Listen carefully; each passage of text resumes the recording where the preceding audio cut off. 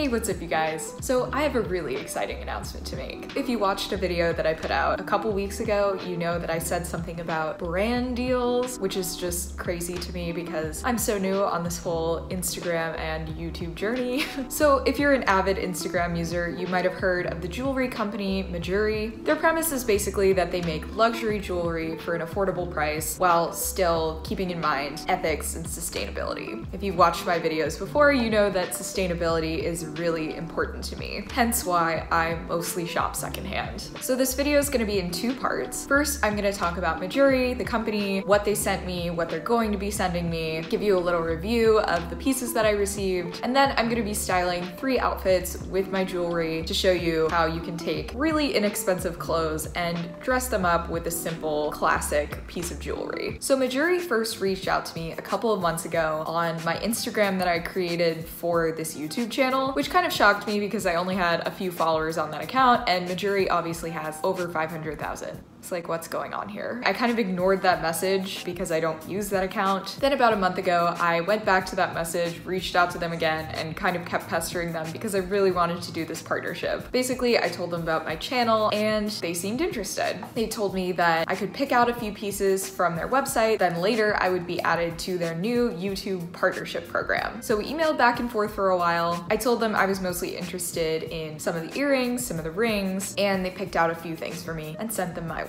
They also were interested in having me promote new collections that are coming out. My piece from their October collection is coming in the mail right now. I considered waiting until then to make this video, but I'm really excited about the jewelry that I already have, so I figured why not make this video, and then I could always go back and talk about Mejuri again in another video. So the pieces that they sent me about 2 weeks ago that I've been wearing nonstop. First, the Dôme Ring. This is it. And then this is the stacker ring.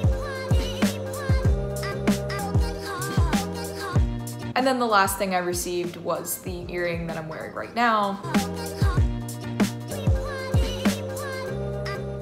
So first impressions. When I received these pieces, they were packaged adorably in these little velvet individual bags. I really felt like I was receiving high-end jewelry at a much higher price point. So that's one thing I really appreciate about the brand. It has a very luxurious feel, even though the prices on all of the items are not ridiculously high. So I have pretty small fingers, and my main concern was that the rings were not going to fit me. I said that in my email, and they assured me that these would fit. And I would agree, these rings are pretty small. I'm wearing them on my left hand because most of the fingers on my right hand are just slightly larger and they fit better on this hand. The earrings are a perfect size if you want a very small hoop. In terms of quality of the actual pieces, I was honestly surprised that these were not solid gold. They feel kind of heavy, particularly the Dôme Ring and the earrings. I've had other gold-plated things before that had sort of a lighter weight to them that just felt cheap, but these feel heavy, they feel like real solid gold. So there's actually more gold in this ring and in these earrings than something that's simply gold plated, which is why they're a little bit more expensive. The one piece that is solid gold, the stacker ring, is super, super light. So I do worry that this might fall down the drain or something, but it's fairly tight on my fingers, so I don't think I should be too concerned about that. The other thing I wanted to mention is that I have extremely, extremely sensitive skin. Rings always irritate my fingers and earrings always irritate my ear holes. But even though these are not 100% solid gold, I've had no irritation with any of these pieces, and I've been wearing them kind of nonstop. I never was much of a jewelry person, except for maybe earrings, because I feel like sometimes jewelry can distract from an outfit or just be uncomfortable, but I feel like these 3 pieces just fit so seamlessly into my style and so far have not really distracted me in any way. The one thing I will say about these pieces is that pieces like the Dôme Ring will accumulate tiny little scratches the more that you wear them. I've had this one for about 2 weeks, and even though you can't see on camera, I can tell that they're tiny, tiny little scratches. But at the same time, I feel like that makes the gold look kind of antique, and from any reasonable distance, you can't see those. If that's gonna be an issue for you, you might wanna be careful with your jewelry pieces and not wear them 24/7. So in conclusion, is Mejuri worth it? I think so. Now, obviously, I didn't spend my own money on these pieces, but I'm not the type of person who spends money on jewelry anyway. But now that I have have, I feel like I would go back and buy their pieces. For whatever reason, I didn't believe this in the past, but now that I have these pieces, I feel like jewelry is just such an incredible way to elevate an outfit. These are all styles that are incredibly classic. I can see having them forever, so I do think that I would spend my own money on these pieces. Another thing to keep in mind about sustainability is that it's not just about buying things that were made out of organic materials and shopping brands that produce their products ethically. It's also about buying pieces that will last you a really long time so that those materials don't end up in a landfill and so that you don't accumulate new items as frequently because you keep going back to the same old ones. And honestly, I think there's nothing more classic than gold jewelry, especially something simple like a ring, like a pair of hoop earrings. So if sustainability is something that's important to you, I definitely would recommend Mejuri's jewelry. All right, now that the review has concluded, I wanted to show you guys how I styled my pieces with sustainable and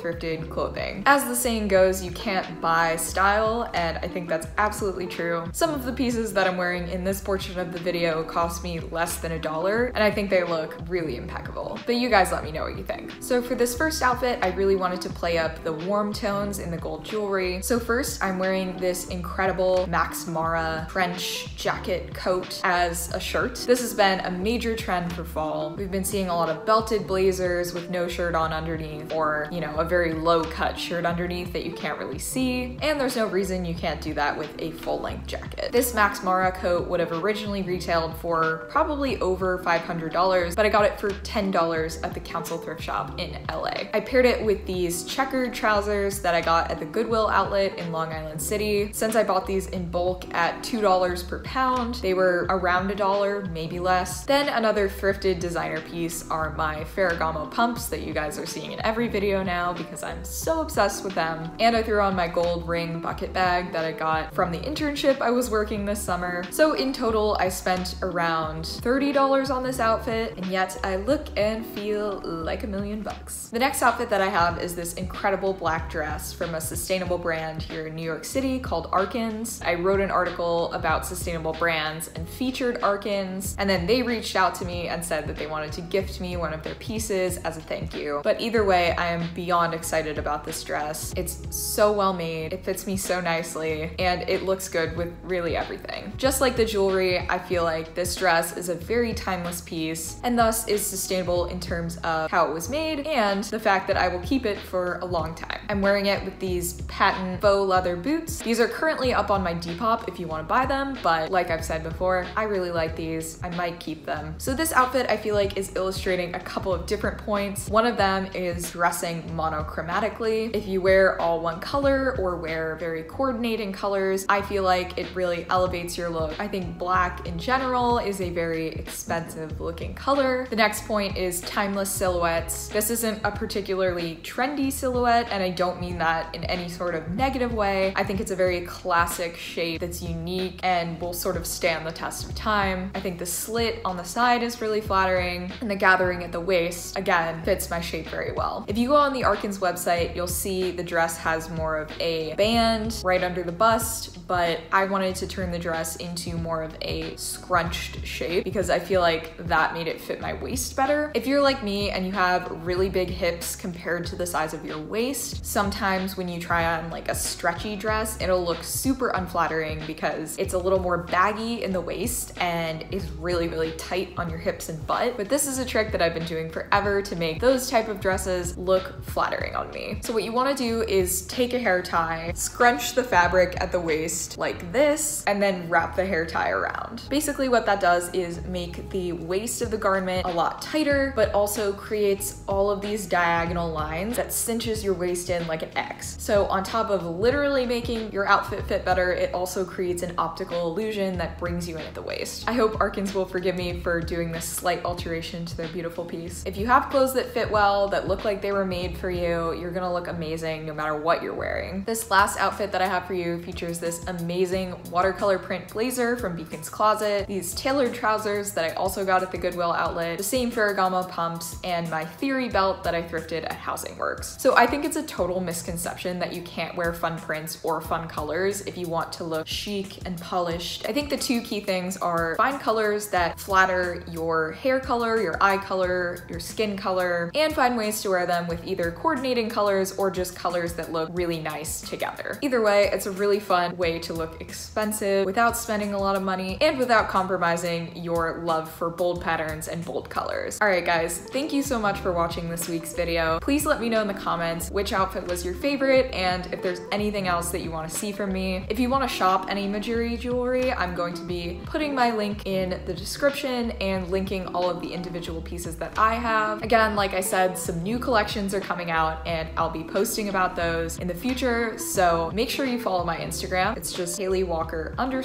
I'll be leaving my exclusive link in the caption there so you can shop the jewelry on my Instagram as well. And lastly, check out my Depop if you want to shop any of my pieces that I'm not wearing anymore or any of the pieces that I exclusively bought for you guys. The boots in the second outfit are already up on my Depop and totally available for you to buy, even though I love them. I'm always open to negotiation, so just send me a message. I'm very negotiable. I'm very nice. Don't be afraid. Anyway, you guys, thank you so much for watching, and thank you so much to Mejuri for sending me these pieces. I absolutely love them. All right, guys, see you in the next one.